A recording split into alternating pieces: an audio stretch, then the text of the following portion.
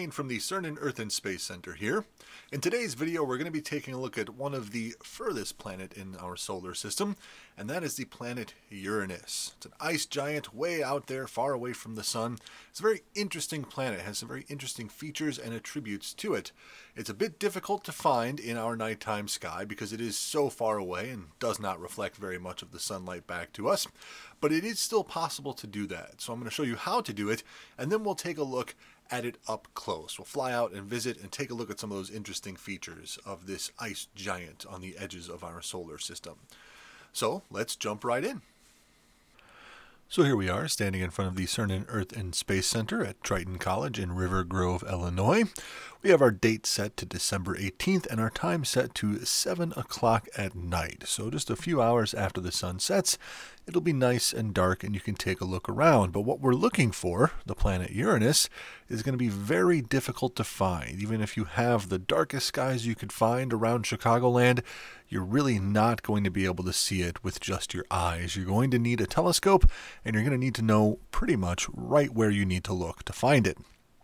And that's what I'm going to do. I'm going to help you figure out where that is. We're going to start by facing towards the west, looking at the CERN Earth and Space Center. Over here towards the southwest, we can see the moon just starting to set, getting closer to the horizon. And if we turn, we will see Mars a little bit higher up in the sky from the moon.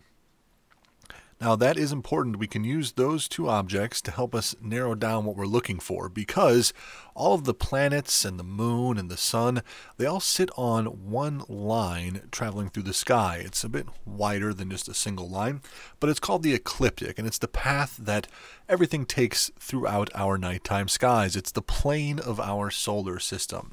And I can bring up a diagram of that line. So let me bring up our ecliptic line here. And we can see that line, the moon is just off of it there. Mars is just a little bit higher above it. And if we could see the other planets right now, they would be along it as well as the sun. So we can use that line between the moon and Mars to help us kind of get a better idea of where we're looking for the planet Uranus in the sky. I'm also going to turn on our planet labels so we can get a better view. Now the problem is that we have a lot of light pollution around Chicago, so it's pretty hard to see even the bright things around here.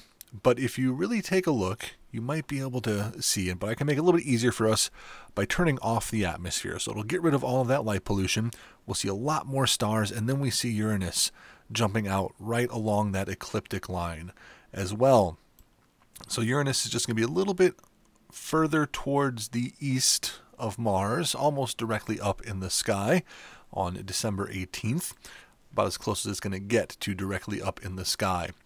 And if we zoom in a little bit here, you can see it's just that little tiny greenish dot along the ecliptic line. Mars, as you can see, is a much smaller planet, but it is much brighter in our skies because it's so much closer and it reflects so much more sunlight towards us.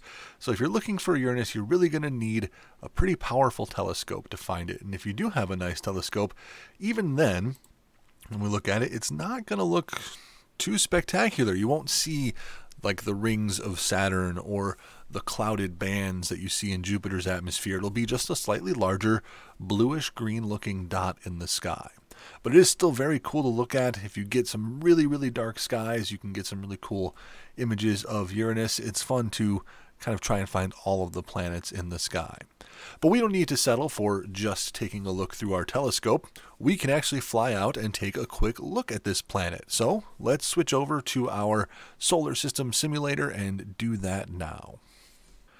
So as we begin our flight out to Uranus from the planet Earth, I do want to point out that Uranus is the first planet in our solar system to be discovered by a telescope. It was discovered in 1781 by William Herschel, and he originally thought that it was either a comet or a star, but then figured out that it was actually a planet due to calculating its orbits. Now Uranus is a very interesting planet. It is very large, about 4 times wider than the Earth. So when we fly out there, you'll see it does look pretty big. And it's also very bluish looking, which is very interesting. It's a giant planet, much like Jupiter and Saturn are, but instead of being just a gas giant like those two planets, it is what we call an ice giant. Most of its mass comes from a dense fluid of icy materials such as water and methane, and it's that methane in conjunction with the hydrogen and helium that's in its atmosphere that gives it this nice blue color that we can see here. So that methane in its atmosphere gives us this really striking color that we can see. Uranus has 27 moons that we know about so far, and it does have rings as well, just like Saturn does and Jupiter and Neptune. But Uranus rings are like Jupiter and Neptune's in that they're made of dirt and dust particles rather than ice, so they're a little bit harder to see, definitely not as brilliant as the rings of Saturn. Now, one really cool thing about Uranus that we can kind of see from the way those rings are oriented is that Uranus actually spins on its side. It orbits around the sun along with all of the other planets in that ecliptic plane, but its revolutions happen kind of pointing its poles towards the sun. And I can bring on its equator and a pole line so we can see that, there we go, the north and south pole is pointing almost directly at the sun. Its equator is on the side, as we would think of it here. And that big tilt gives it some really weird seasons. It actually has 21 years of nighttime in winter, 21 years of daytime in summer, and then 42 years of day and night in the spring and fall. Now, its years are very, very long because it is very far away from the sun, but it is a very interesting planet.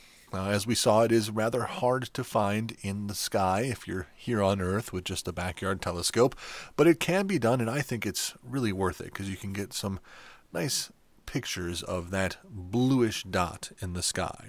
So definitely get out there and take a look at that. Well, thank you everyone for taking a look at the planet Uranus with me. Again, my name is Wayne from the CERN and Earth and Space Center here at Triton College. I hope you enjoyed the video. Remember to like and subscribe to keep getting notifications for our new content that comes out. But remember, the most important thing is to get out there and take a look at your night skies.